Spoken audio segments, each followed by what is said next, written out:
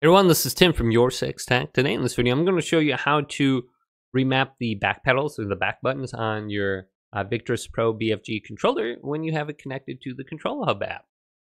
So go to Configure once we have connected and go to Back Pedals. Now I have to remap one of my paddles here. B1 is the touchpad somehow. I'm going to select here. Then I'm going to select a button on my controller. So I want this to be, I believe, square. Boom.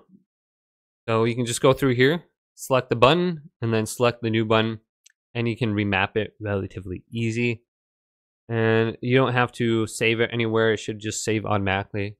So this is my typical setup. Triangle, B3, B4 X, B2 circle, and B1 is square. And that seems to be working pretty good in Warzone.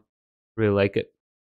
Or if you're going to be playing Rainbow Six. But hopefully this video did indeed help you out. If it did, leave it a big thumbs up and subscribe to my channel down below for more tech reviews coming up next on Your Six Tech.